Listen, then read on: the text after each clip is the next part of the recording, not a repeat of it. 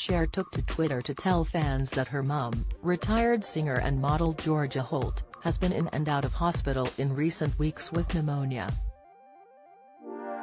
The 76-year-old revealed she made her mum go to see a doctor, who then sent her to hospital. Cher went on to say she was now out of medical care for now and is getting better.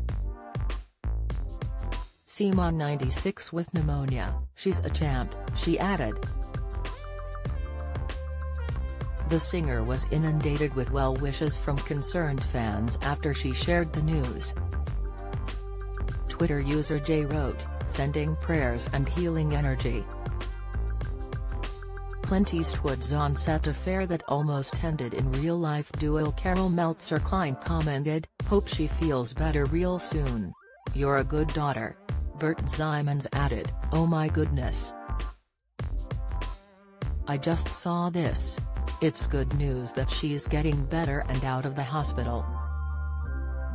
Keep us posted on how she's doing." Judy Jordan went on to share a tweet about the importance of mothers, to which Cher replied, "I love my mom, but ours wasn't always a marriage made in heaven. I was stubborn, a strong-willed little child, I was a pony who couldn't be broken and it scared her." Cher went on to share an emotional tweet about recent years being hard for her. She added, "The trip to walking. We get up, fall down, get up, fall down, until we're walking. Babies don't say if I fall down, that's it for walking. I'll crawl this one out." Piers Morgan delivers dig to Meghan Markle as kids gain royal titles, revealed Jeremy Clarkson makes savage swipe at Meghan in tribute to the Queen, reaction Sarah Beanie reacts to being called ignorant fool over Queen tweet, Twitter, Cher is Georgia's daughter from her first marriage to John Sarkeesian. She began her career at just 6 years old singing on an Oklahoma City radio station. In 2013, she released her album Honky Tonk Woman, which featured a duet with her daughter.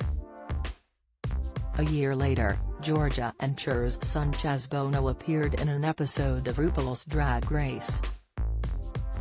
The singer's tweets about her mum's health comes after she paid tribute to the Queen on Thursday. The monarch died surrounded by loved ones at Balmoral aged 96 after being under medical supervision. Cher recalled a time she met the Queen, telling fans she was genuinely interested in talking to me. She went on to say the late royal had a great sense of humor.